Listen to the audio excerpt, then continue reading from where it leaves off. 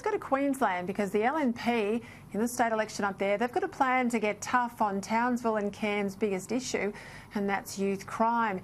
10 days until Queensland heads to the polls. Opposition leader Deb Frecklington has a controversial new curfew on plan. There is an immediate problem that needs fixing. Now, Townsville and Cairns has a crime problem. We would like to see how the trial runs out, but I'll say this. If kids are on the street at midnight, there's got to be a problem at home. And this is a preventative measure to ensure that kids are kept safe and people who are living in their homes in places like Townsville and Cairns are kept safe. Phillip Thompson, he's the federal member for Herbert. He's currently in Canberra, but I wanted to get you on, Phillip, because you and I have talked about youth crime up around your area many times. I know there's a lot of anxiety, a lot of anger actually in your community. How's this policy gone down? It's been received very well, Peter. People in Townsville have been held hostage for many years. The crime is out of control, and especially youth crime.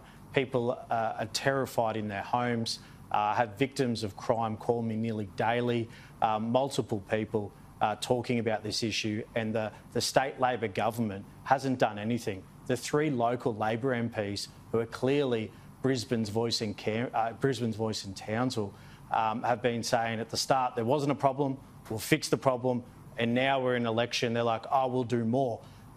They haven't done anything, and what I did today is I grabbed some stats. So in Townsville, since they've been in power, the Labor state government, robbery in Townsville has gone up 162%. Stolen cars are up 99%. Break-ins are up 87%. Assaults up 43%. And that's huge. So I then went to Anastasia Palaszczuk's electorate to find out what her stats were like. And robbery, it has gone up, but it's gone up 2% compared to the 162% in Townsville. Stolen cars are up 2% compared to the 99% in Townsville. And assaults are actually down 3%. So they're out of touch. They're not listening to the people. And to be honest, this is far overdue. And I'm glad that Deb's come up to Townsville with a plan. When we talked about it before, we know it's a lot of young people, and the police are saying, you know, that it's very hard for them to do much. There's such a reluctance to lock young people up. I can understand all of that. These kids are on the street. The parents either don't care or they can't control them. How do you, I mean, you've been in the army, and I know you've done a lot with young people. How do you fix this problem if you don't have a curfew? What's the response otherwise? Well, the curfew is just a cog in the wheel. We need to ensure that breach of bail means you go to jail. At the moment, you breach bail, a young person breaks into your house in the evening, gets released in the morning and does it again in the afternoon, and the revolving door just continues. The failed bail houses, we're going to scrap them. Bail houses, we have two in Townsville, $2,600 per day. They don't work. The reports have shown they don't work. We need to get rid of them. But we also need to be keeping these young people and their families and their parents to account. The curfew is not a silver bullet. We know that.